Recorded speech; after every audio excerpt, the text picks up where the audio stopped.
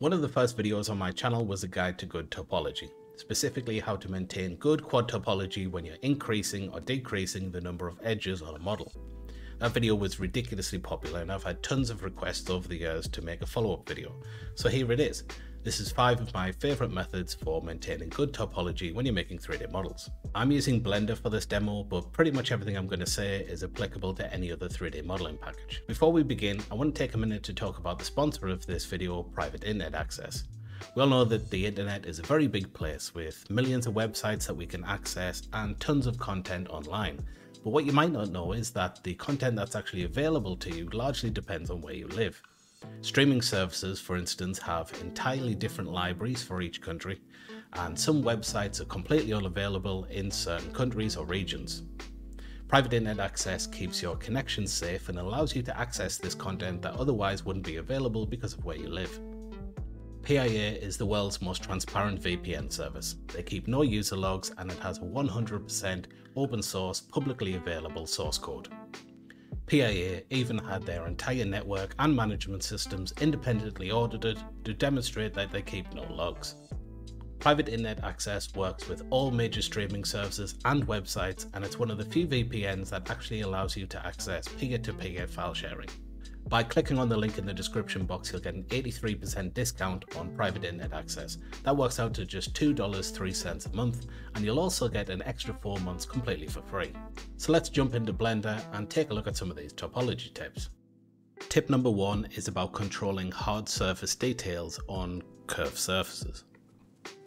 Often if you'll have a curved surface like say a sphere, and you want to cut a shape into the front, or not so much cut, but extrude a shape into the front, then you would just do something like this. You would extrude it in, you'd add a subdivision modifier, and it all goes a little bit too curved, so you think to yourself, oh well, what I'll do is I'll add some supporting loops, right? Because if you put a loop next to another edge, it'll tighten that surface up. So you add in these loops and you bring it in like this, and like this, and like that. And maybe you put one around here and you think that looks pretty good, and then you go into object view and you see that you have these horrible crease marks. We can fix that really easily. There's 2 main ways of doing that, but you don't want to use supporting edges that go all the way around like this, because it will just cause pinching and it'll cause problems. So the first way that you can do this, if you really want to use supporting edges, what I would suggest you do instead is use the knife tool, find a nearby vert, bring it across something like this, and just manually cut in onto the surface. And if we look at this in object mode, we have none of that weird pinching that we had before, but we still get the nice hard line. The other thing that you can do, and this is probably my preferred method if I'm working on something like this, is to select around the edges and use creasing instead. Subdivision surface modifiers basically work by adding new faces in between the original faces that are there, and then it averages out the position of all the faces based on the closest neighbours. So when you use creasing, all that you really do is you change how much that's going to get averaged out by. So if we select all of these and we use Shift and E to add crease, you can see that the lines go pink. And if we enable the subsurface again, we can see we've got these nice hard lines, and we don't have any of the weird pinching or issues that we had before. And the best thing about crease is you can always go back and press Shift and E again, and you can reduce the amount of crease so you get exact control over the whole thing at once. So that's all well and good if you're wanting to just extrude in and out of faces that already exist, but what if you wanted to, say, Boolean cut on a curved surface? Well, that gives us some new problems. Let's just add a sphere here and shade it smooth, and then let's say we're going to cut out a cylinder, which is quite a common thing to do. What a lot of people will do is they'll think, oh well, I want a nice smooth cut, so they'll really ramp up these numbers to something like 42, and then we'll rotate this. I have the Bool tool enabled, which is just an add-on that comes with Blender, and it makes it easier to Boolean things with just a shortcut. So I'm going to select both of these, and I am going to press Ctrl and minus, and that'll cut that out. And you can see the problems that we're getting here. We get these weird glitches, right? And if I make this smaller, the glitches will probably get even worse, yeah. So the reason why we're getting these glitches, if I apply this, we'll see. Because I used a very dense mesh there, especially, we have all of these new edges that have been added, but each one of these verts, that's what's causing the problems. A face has to be flat, and when you're cutting out a shape on a curved surface, you're now making these faces not flat anymore. We can fix this quite easily. If we go to options and auto merge, what we can do is just find all of the near misses, and we can double tap G and just slide them into the nearest neighbor, and you can see there how that fixes this problem. And if we just go around most of the near misses, that should fix most of the issues. Now, the reason I think density is so important for this is because if we used a cylinder that didn't have as many edges, right? If we used a cylinder that was, let's say,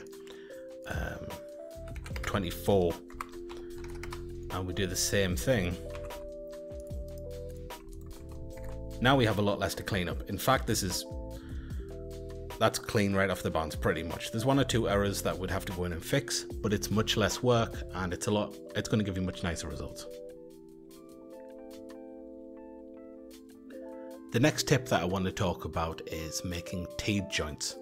It's really common in a lot of objects to have two metal cylinders or something like that on, say, a railing or a handle, where you'll have a 90-degree connection between two different curved objects. So let's just add a cylinder into the scene again. Yeah, 24 should be fine, and I'm going to make this about 4 times longer and apply the scale. And then the first method that everybody learns, the thing that most people do, is they'll just use the knife tool, right? Add an edge in the middle here, and they'll press K for the knife tool. And then if you press C, it'll cut all the way through the mesh, and you can press A and 45 to cut at a 45-degree angle. Right, so let's just mirror this so we don't have to do everything twice. I have a mirror set up as a shortcut here. So then you can just select all of these faces that we just made, and you can extrude them up. And now we have a cylinder. But sometimes this causes really weird shading glitches like this, where you get this line down the middle. You also have to go through and you have to delete these faces, and then you have to go through and you have to delete these faces, and there's a lot of cleanup work to do, but ultimately you still end up with this weird kind of glitchy looking thing. So we can do this better, basically. And the way that I prefer to do this is to just grab a cylinder. I'll make this 4 again, and we can actually just use a Boolean cut. So if I duplicate this and I rotate it around to make a T-joint, and I select both of them and I press Control and add, the bool cutter tool will add these two together, and because they're the same size, you actually get really nice topology. And then I can just apply that and get rid of the joining object, and you can see that we've got pretty good topology. And if we shade this, we don't get the weird line. And if we want to make it just a single joint like we had last time, we just need to get rid of these verts, select these ones and press scale X 0, and because I've got auto merge on, these will merge together straight away. And now we have a really nice looking joint. And then what we can also do is just grab these edges here, we can bevel them a little bit, and we can get a nice smooth kind of like a weld look, like 2 pieces have been welded together. So I think that's a much better way to make these sorts of joints. I think this is a really important tool to have in your belt if you're doing a lot of 3D modeling, because this shape appears all the time. Okay, so next up, let's talk about radial topology. A lot of times when people try to model something radially, it's really off-putting because you have to either do the same thing over and over again, or you model one small section of the object and then you rotate it around and duplicate it, but that's kind of awkward because then you have to know the exact scale that you want to model to, or people will use a Boolean and that causes all sorts of problems with topology. So what I prefer to do to keep the topology really nice is I'll just add in a plane, rotate it 90 degrees and apply the rotation. Then I'll add an array modifier and I will add a simple deform. If we set that to bend at 360 degrees on the Z, what that'll do, if we up the count on the array, it'll just keep continuing the same thing around again. So now if we went in and we tried to do something like, I don't know, like a revolver, right? On a revolver you get this kind of design where you have something like this, maybe this would come down a bit, bevel that, and you'll get something like this on the chamber of a revolver. We can press merge as well to merge all of the array together, extrude that down, and then move that in. And you can see that we have these very visible seams in between, and that's really easy to fix as well. All you have to do is just move a supporting edge near there, or a few supporting edges. And you can also add a subdivision surface modifier and move this to the top, change that to simple, and then we can shade smooth this, and we get this really nice topology. It's all quads, and you can just keep modeling on a radial manner, which is basically procedural. And the best thing about it is you can always just change the radial count as well, which is something you can't really do if you're modeling any other way like this. The final tip that I want to talk about today is about cylinders. Cylinders are quite hard to work with nice topology sometimes, because when you generate a cylinder, among other things, the top is either a triangle fan, which is a load of tries going into the middle like this, or it's one big n-gon.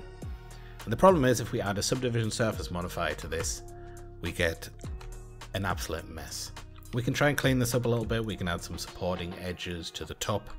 We can select this and inset it a little bit.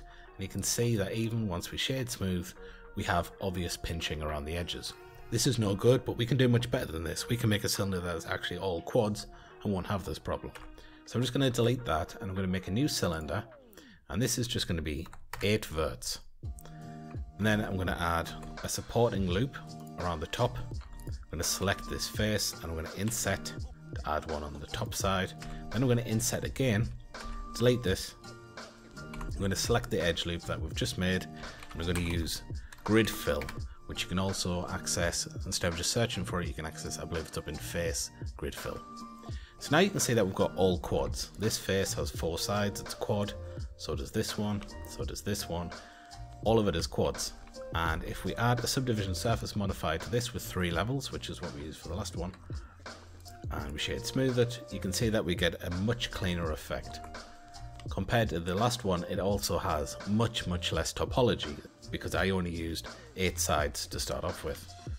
I really hope you found this video helpful. If you'd like to see more videos on topology, please let me know in the comments. I'm sure you will. I still get so many comments on the last topology video asking for stuff like this.